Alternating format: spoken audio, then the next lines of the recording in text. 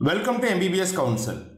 In this video, I am going to predict the expected round 3 closing rank for All India Quota based on the Reverted seat report released by MCC last year.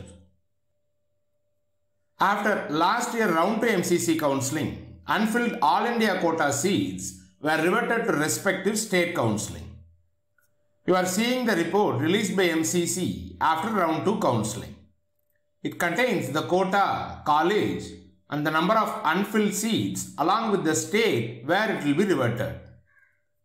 When we analyzed this report, we found that nearly 1,728 seats were reverted to state quota. Similarly, during 2019 counselling, 1,882 MBBS seats were reverted to state.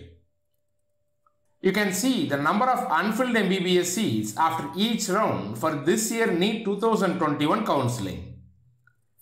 During first round, there were 3,344 general category seats, and during the round 2, there were close to 2,000 MBBS seats.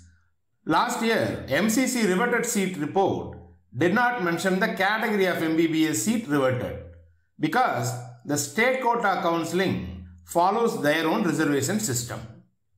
For this year, as round 2 unfilled seats are filled by MCC itself, these will be filled using the All India Quota reservation scheme. All reservation categories put together, we expect 1,800 MBBS seats available for the round 3 All India Quota counselling. You can see the closing rank for NEET 2021 round 1 and round 2 counselling.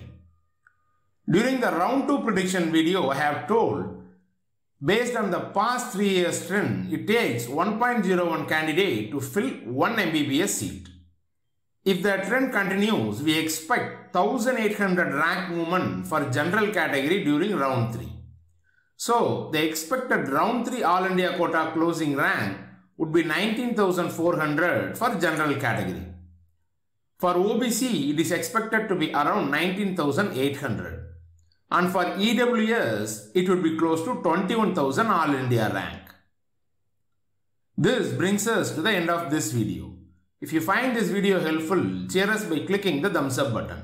See you in the next video.